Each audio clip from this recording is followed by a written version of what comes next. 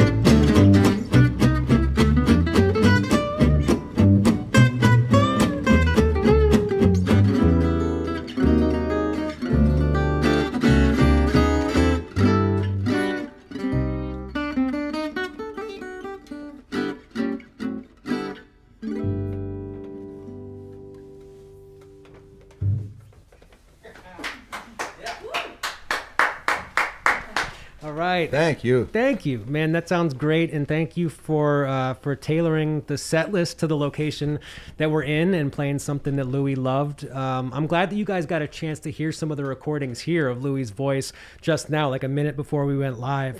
There's a huge archive of stuff that he recorded around this house, out on tour, and we got a chance to listen to some of it. Can you tell me what some of your first impressions are? Have you been to this house before just now? No, it's the first time. Yeah, so what are some of your first impressions, just feeling the vibe of this place and the history of this place?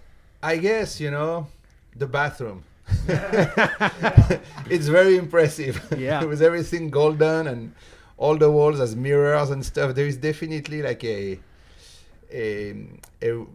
very specific vibe in that bathroom. It's kind of amazing. With that bathtub and all, it's like quite impressive, you know. But you can feel like it's a, I don't know, with the piano and all, there is like a very specific vibe and life. You have to come and experience it, you know. It's like really the end of it is to come and feel it, you know. Yeah.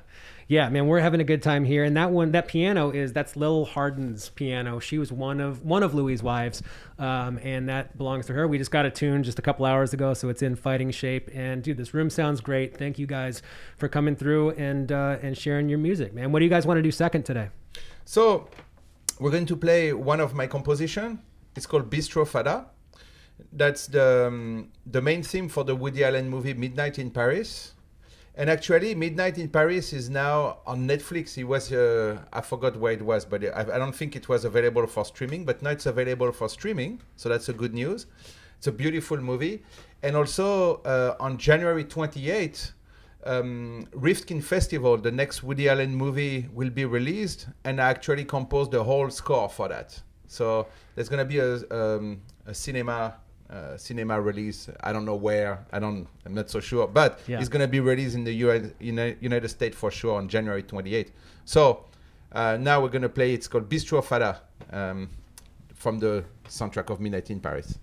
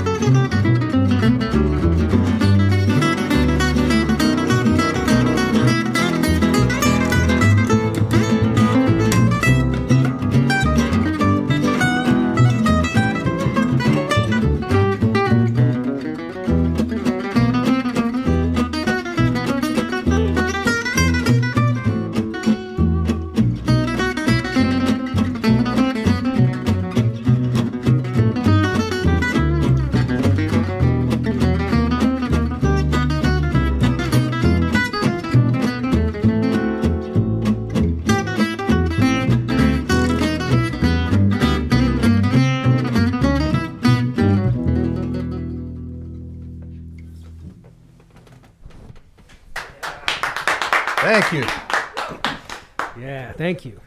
Man, so in the case of Bistro Fada, was that an existing song that the film producers or the soundtrack that the film team said, all right, this would fit perfectly and brought it on board? Or did you compose that one with Midnight in Paris in mind? Well, I composed it for the movie, and actually it's quite a story because I was sitting in my bedroom practicing in my pajamas, and then suddenly I got a call from Woody Allen's producer saying, hey, we have this new movie about Paris. We cannot release the plot, but we need a theme that would capture the soul of Paris, like a musette waltz or something. Is that something you can do? I was like, yes.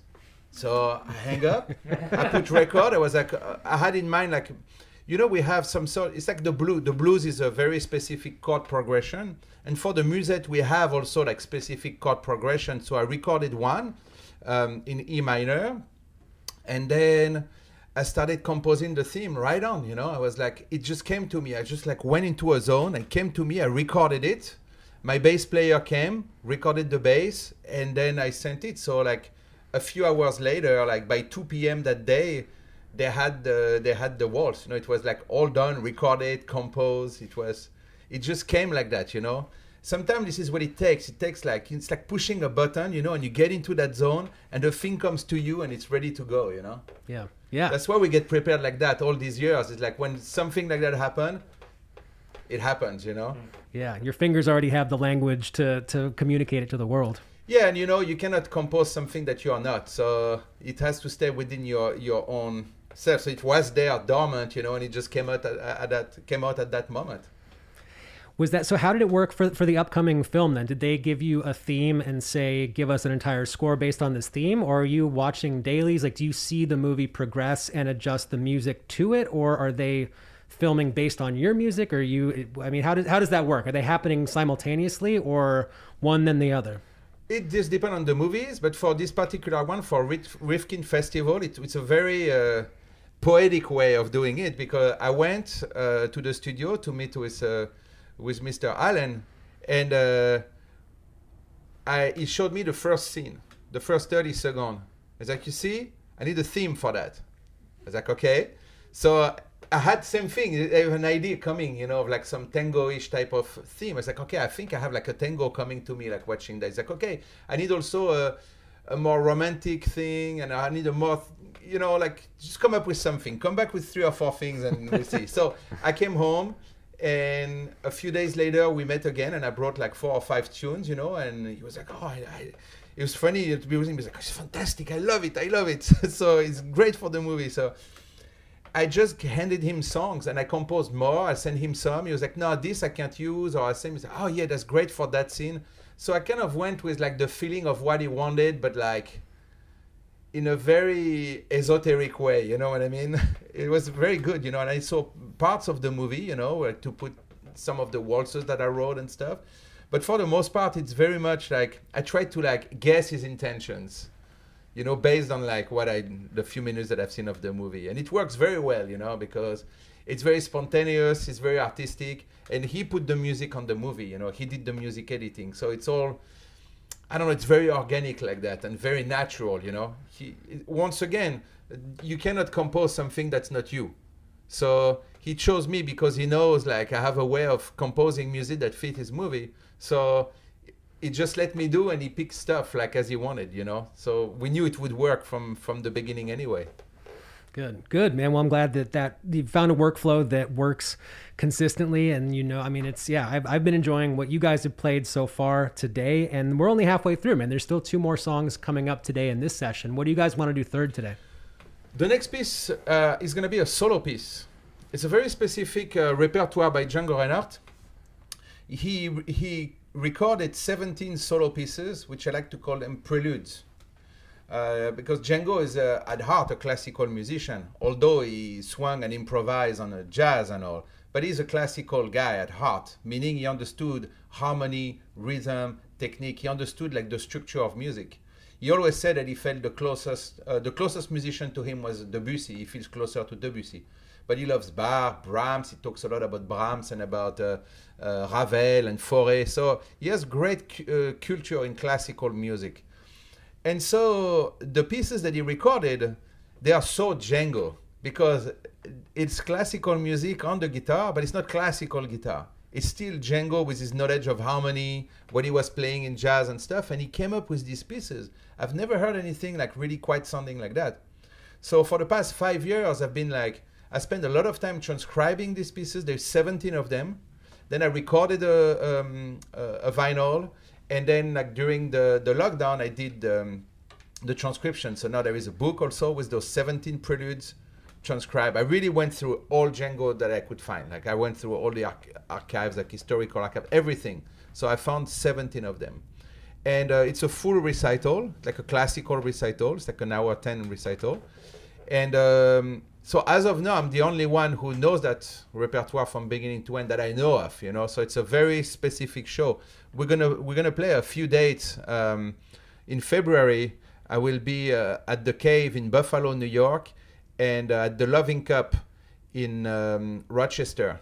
So I'm gonna play that show 2 nights, and then I'm gonna be in April. I forgot the dates. It's going to be at the Sawdust. Yeah, National Sawdust. Yeah, National Sawdust. So I knew I was supposed to bail you out there, but I didn't paste it into my notes. But yes, National Sawdust here in Brooklyn. National Sawdust. I know we moved the show in April, so we're going to play that show in April also. I'm going to play that show because it's a solo show. On the 28th. On the 28th? Yeah, 28th of April, when the weather's going to be nice and hot in New York. Yeah. So... so I'm gonna play the first piece that he recorded, that I recorded too and that I transcribed. It's called Improvisation Number 1.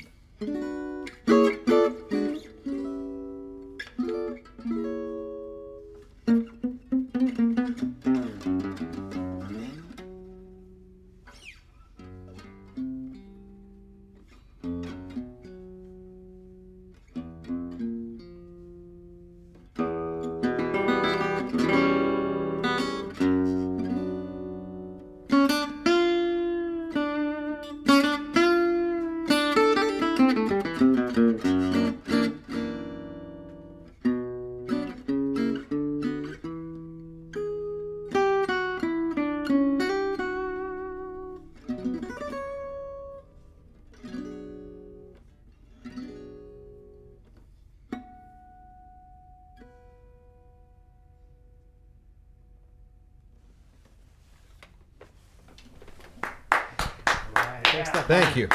All right. Man, dude, that sounds great. Thank you again for coming and playing this. And then, so shortly after the show that you're talking about on April 28th, excuse me, before that rather, March 3rd, there's the Django A Go-Go Fest, right? And as far as the world knows and everybody knows, it's happening, right? In Maplewood, New Jersey. Can you talk a little bit about what the festival is all about? I mean, that's your thing, right? So that's my big thing every year. So once a year, I bring some of the greatest players in the world. Like this year, I'm bringing for a week Raphael Feiss. Raphael Feiss is a genius of the guitar. He's one of the greatest guitar players I've ever heard, like whoever lived. He came here a few years ago, and I was saying that to people. I've never heard guitar played like that.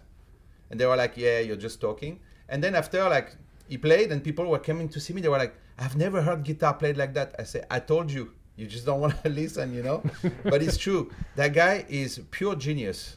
In the late 70s, he's very trained in classical and flamenco and and Django and everything. He can play everything. And in the late 70s with his dad, he started to play a lot of Django, which didn't exist almost anymore. And he started to record and stuff. He's almost all by himself restarted the whole Django thing. That guy is like a complete genius. So he's going to be there. And also Sébastien Félix, who is a grandmaster of the Django guitar. Everyone goes to study with him in France. He's like a grandmaster of the instrument and one of the most knowledgeable Django player in the world, one of the greatest virtuoso. So these guys, they like to live like a quiet life. You know, they're hard to get, you know, but I know them. So like, I make sure I get the visas, I get them to come. It's like a long process, you know, but then people here get to see them too, you know, because they're very hard to find, but they're amazing players, incredible guitar players. Laurent Estin, who was my guitar teacher when I was 17, he's a bit like Biry Lagrène, a guy who can play everything. And he plays like for projects in stadiums and stuff, like as like a hired guitarist. But he really learned the guitar playing with the Gypsies, with Babi Crenard, with Patrick Sossois, like all the old school guys. And he's like an amazing player also. So he's going to be there too. We're going to have Russell Welch from New Orleans. We're going to have Tommy Davey from Los Angeles, who's a super virtuoso. And Russell Welch is he's been voted the best guitarist in New Orleans by the Time Out New Orleans or Time, whatever, I forgot the name of the magazine, but he's an incredible player too. So they're going to be there playing. We're going to be there. Daisy Castro on violin, Aurora Niland on saxophone. We're going to have like a whole bunch of musicians. And for the whole week, we do a concert series in Maplewood, New Jersey. We do 3 nights. It's 3 concerts. And then the final concert is on the Saturday night, March 5th. It's going to be at Town Hall. Town Hall in New York City is one of the greatest halls probably in the world. It was been in the 20s for specific acoustic to enhance classical music performance. And it's an amazing hall. It's 1,500 seats. It's quite a big hall. And we're going to be there on Saturday night. The whole of us, all of us are going to be playing. It's going to be a fantastic show. That's going to be March 5th. And during the whole week, we're going to be playing and all. There is a guitar camp. So I have 30 students, and we do 3 groups of 10. And everyone learn with everyone. All day long, there is like lessons, classes, workshops. It's like an amazing thing, you know, with all these masters from Europe. So they're very hard to get. It's a very rare moment. It's a very unique moment in time to do that. So all day long, there is classes. Then we have the concerts, and then we go in the restaurants, pubs, everywhere in Maplewood, New Jersey, and then we jam and all night long. It's amazing. It's called Django A Go-Go. That's the first week of March. So yes, it's happening. And it's going to be fantastic. I put like a whole year of work in it. Every year, I put a lot of love, a lot of, I believe in it, you know, because I'm a musician, I'm not a promoter.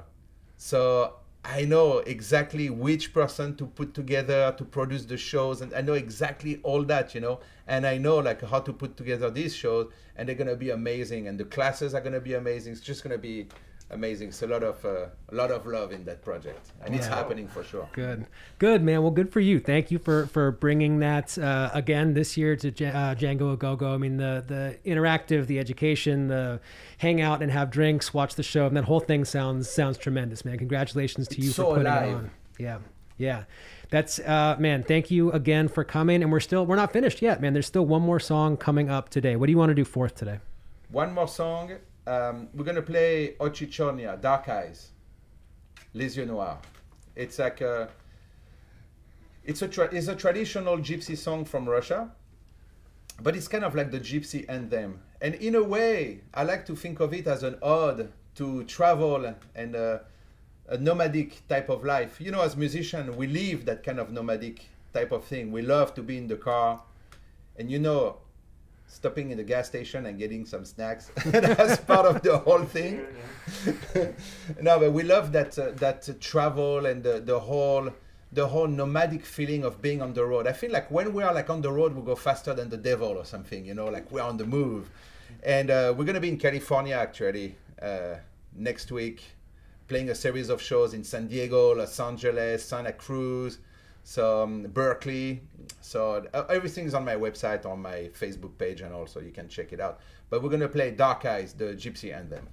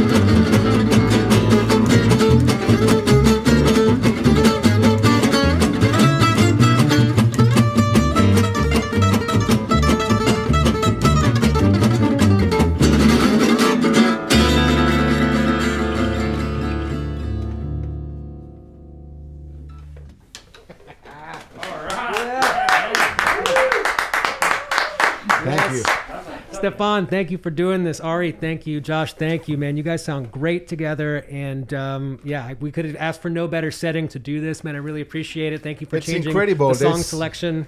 There's such a vibe in here. The sound, there is a quality in the silence in this room.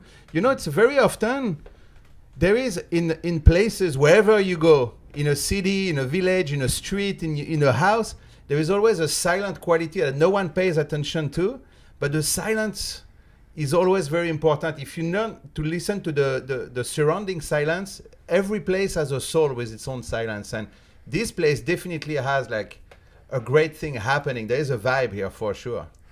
There is, and so this place is inviting contemporary artists to apply for. There's two $10,000 awards that they're offering for artists to come in, experience the archives, and create new works based on the Louis Armstrong House archives. So that whole application process is open right now. So go check it. We'll drop a link into the comments section. But yeah, man, 2 artists in residence to create new stuff and interpret their experience here. So there's a lot happening here, and thank you for adding to what's happening, man. We really appreciate it very much. Thank you. And I just would like to say, very often I forgot to say something about the guitar camp of Django Agogo. Is very often I hear that people they're like, oh, I'm not good enough, or I'm not this and that. No, we just come to the camp.